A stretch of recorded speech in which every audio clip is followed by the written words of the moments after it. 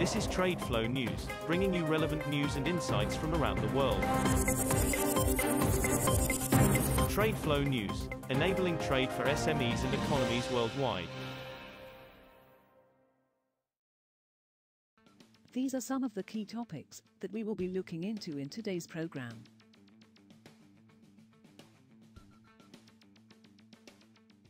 First, let's take a look at the overnight headlines which are impacting the commodity markets.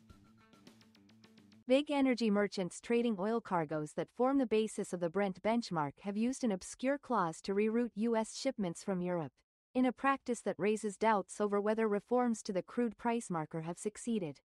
Brent, the most significant benchmark across commodity markets, is used to price more than 60% of globally traded crude and underpins oil futures.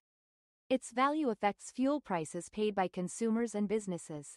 The 2023 edition of U.S. crude to the benchmark had the potential to limit the scope for trading plays that can distort Brent prices, analysts said at the time.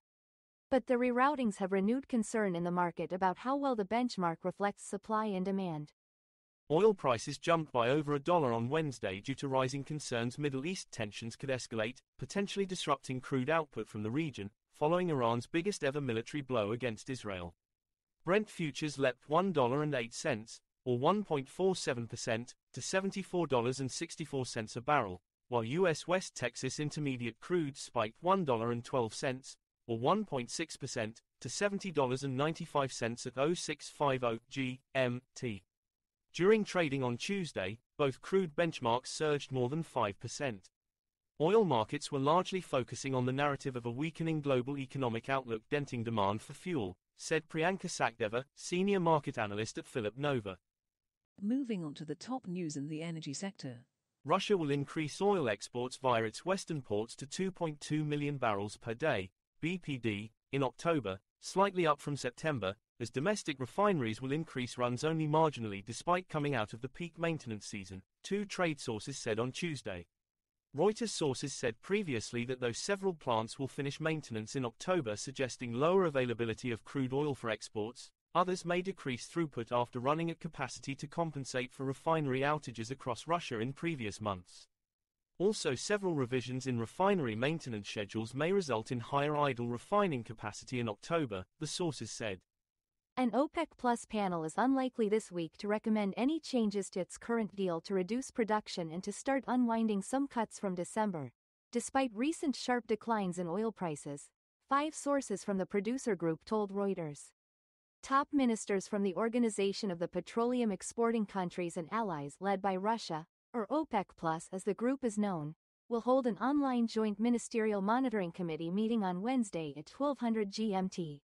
Although the oil market situation is a bit complicated, I do not expect a new decision or any change to the OPEC Plus agreement in Wednesday's meeting, one of the sources said, declining to be identified. Next, we have the top news in metal markets. Copper prices gained on Wednesday as China's stimulus measures brightened demand prospects, while rising oil prices due to the escalating Middle East conflict also lent support to the market. 3-month copper on the London Metal Exchange, LME, rose 0.1% to $9,986.50 per metric ton by 0724 GMT.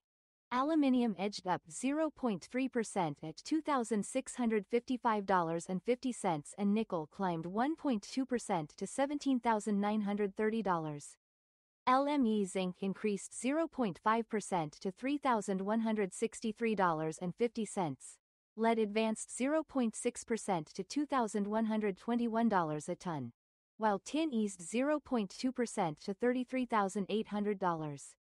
Physical demand for gold across key markets has tumbled as prices continue to rise, with some retail consumers opting to sell their holdings and book the profit, industry players and analysts said. Spot gold rose to a record $2,685.42 per ounce on September 26, and has gained around 29% so far this year, heading for the biggest annual gain in 14 years, fueled by the start of U.S. Federal Reserve interest rate cuts and geopolitical tensions. Physical demand in general is super low everywhere now, said Robin Kolvenbach, head of Swiss-based refinery Argor Heraeus SA. There was a spike in demand in August when India cut its import duty, but since then it has gone completely dead again. We will now look at the top news in the agricultural sector.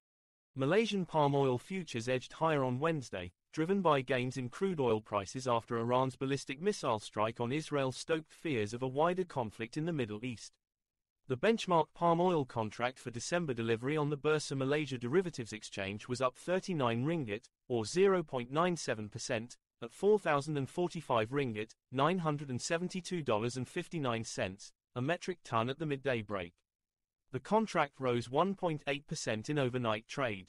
The market opened higher, buoyed by firmer crude oil prices on the Middle East news, a Kuala Lumpur-based trader said. That is all for today's news on commodity markets. Stay tuned to TradeFlow News as we continue to provide you with more updates. We also invite you to follow us on Twitter at TradeFlow News, which allows you to watch our program on your mobile device or desktop to receive information from there.